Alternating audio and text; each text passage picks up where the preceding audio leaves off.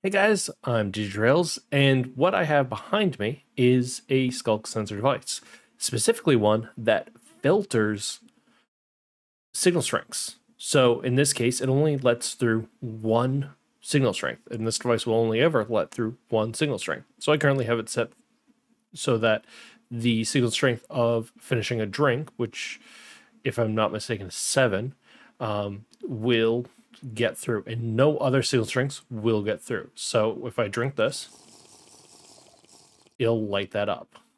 But if I go over here and bring this, no light. If I open up this door, it won't. And even after I let myself, it won't light up.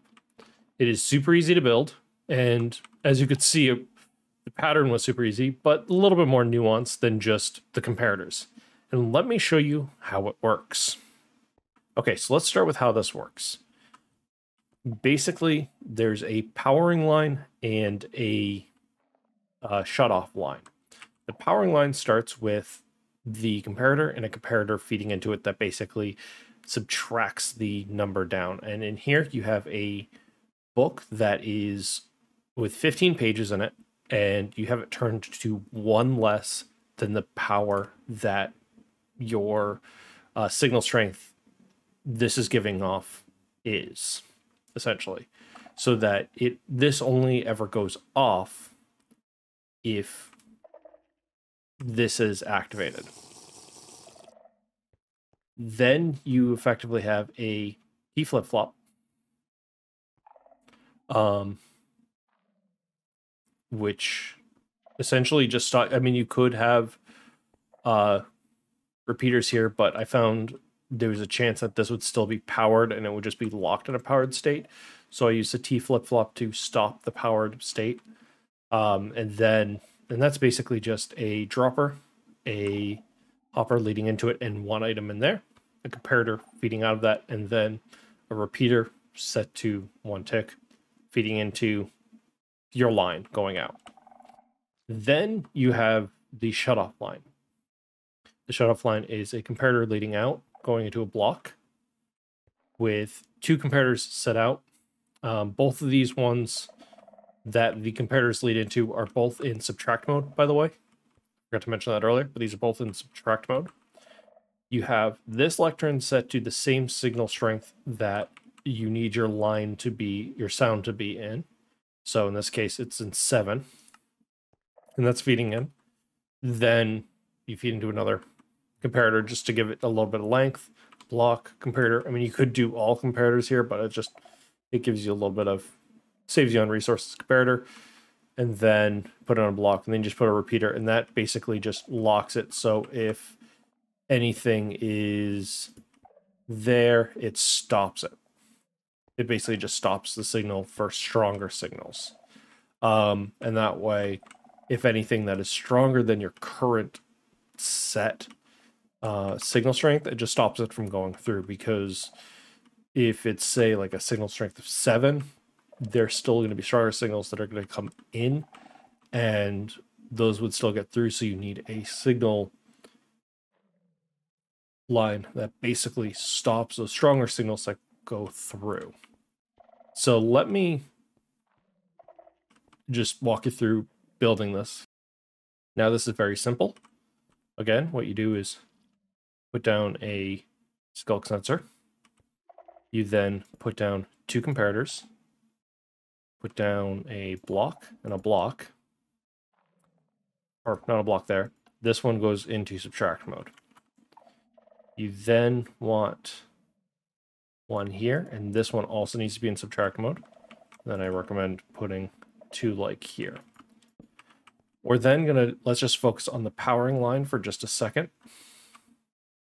We then just need the T flip-flop. We can then just put a single item into here. We then put a comparator and a dropper. Then we'll put a lectern, and then you want the book with 15 pages in there. If you want, you could have this set with all the different signal strengths in there that that you would want so that you could easily remember it, but that is up to you. Now for the powering line, again, you'd also want a lectern with the book. Another comparator, block, comparator, block, and then you would want a redstone repeater. And then you could basically, if you want, you could easily just take this and put out a line if you wanted and do whatever you wanted. You could even hook this up to a door that only opens up whenever you do something, or have this have, I don't know, let's just say fireworks.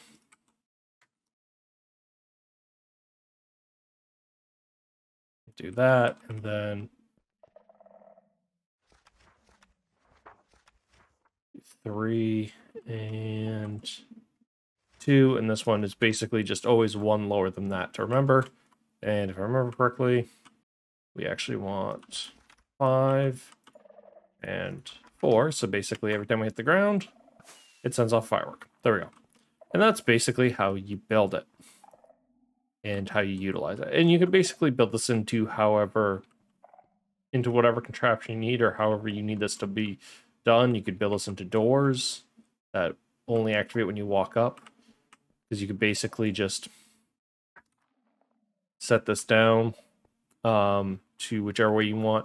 If you need this to be a signal strength of 1, basically just take this out and put that down to 1, and then that should just allow it through.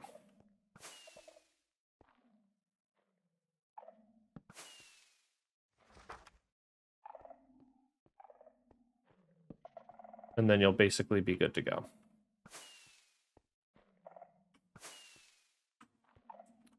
That's the only way that's the only thing in this that isn't automated. Is for signal strengths of 1, you would need to take out that comparator. But otherwise, pretty simple and pretty easy, and you're good to go. So I hope you found this video helpful, and I hope you end up using this contraption in some of your redstone contraptions. If you ever do, let me know, and I'd love to hear what you make with it. Anyways, I'll see you guys in the next one. And if you enjoy this video, please remember to subscribe. And if you want to see more videos like it, please go ahead and hit that like button. And remember, when you're in the digital trails, watch out for digital bears. Bye for now.